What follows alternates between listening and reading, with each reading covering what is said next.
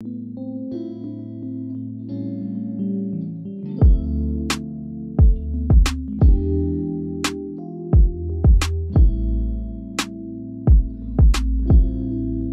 you guys, welcome back to my channel. It's Bree Simone here, and today we're going to be doing a natural silk press on my sister's hair. But before we do that, she's going to hop in the shower real quick, wash her hair, and then afterwards we'll be deep conditioning.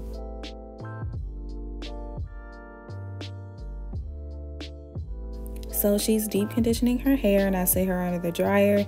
I will list the product down below because I honestly forgot we used a different deep conditioner than we normally used, so it'll definitely be in the description box. No.